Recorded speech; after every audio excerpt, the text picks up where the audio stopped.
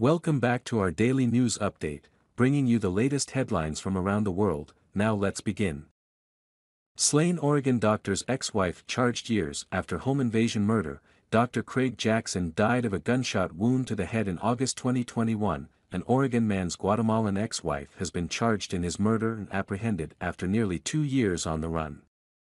The Coos County grand jury in May returned a secret indictment against Reina Gabriela Jackson, also known as Reina Gabriela Matute-Ruano, charging her with second-degree murder and conspiracy to commit murder in her ex-husband Dr. Craig Jackson's August 2021 homicide. Authorities believe 2 other unidentified men were also involved in Jackson's murder, according to local news.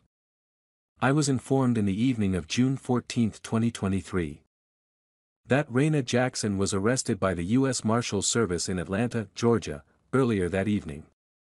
Apparently, Ms. Jackson, unaware of the arrest warrant, had decided to return to the United States for some reason and was arrested when she entered the country on June 14, 2023, Coos County Sheriff Gabe Fabrizio said in a statement last week. Jackson died of a gunshot wound to the head.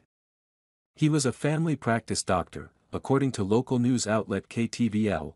Coos County District Attorney Paul Frazier told local outlet KPIC that authorities believe there are 2 other unidentified, male assailants involved in Jackson's murder.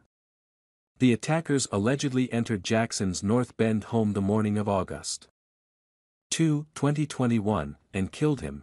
We believe that there were 3 people involved in the death of Dr. Jackson. We believe Reina Jackson is obviously one of those participants in the death.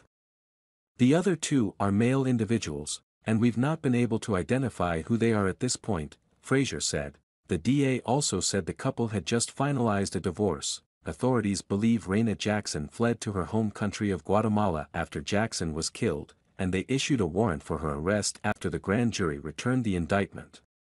She was also arrested for allegedly violating the terms of her probation for a first-degree burglary charge, a warrant that has been outstanding since 2021.